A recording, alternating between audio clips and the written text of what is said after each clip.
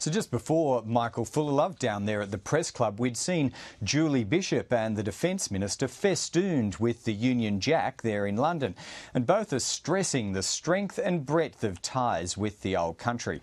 But across the Tasman, our Anzac brothers seem to be a little jack of the Union Jack. New Zealand's Prime Minister John Key's heading to the polls in September, and he's pushing for a referendum before 2017 on a new flag, perhaps the silver fern.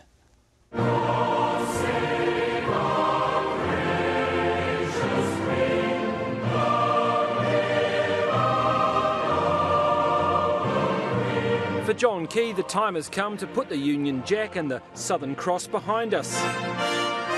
I am proposing that we take one more step in the evolution of modern New Zealand by acknowledging our independence through a new flag.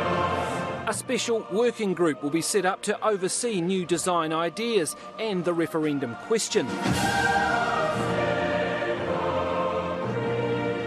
Allies don't come with broader shoulders, bigger hearts or greater courage than Australia. This annual dialogue reinforces the close and strong relationship between Australia and the United Kingdom, one of the closest international relationships one can imagine.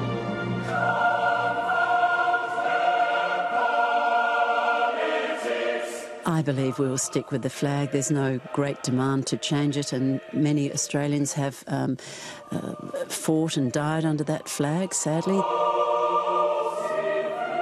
We have competed in Olympic Games under that flag, and there's a sense of pride in it. It also contains the Southern Cross.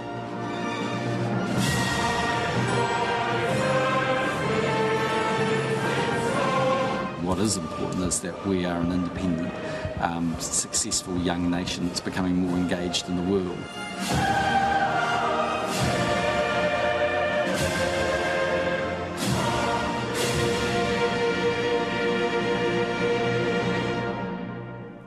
And that there, the work of our senior editor, John Lang. But even those with Republican leanings here in Australia are reluctant to become standard bearers for the Change the Flag campaign.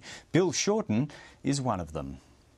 I believe that our flag reflects our history. Also with the Southern Cross, it reflects the full diversity.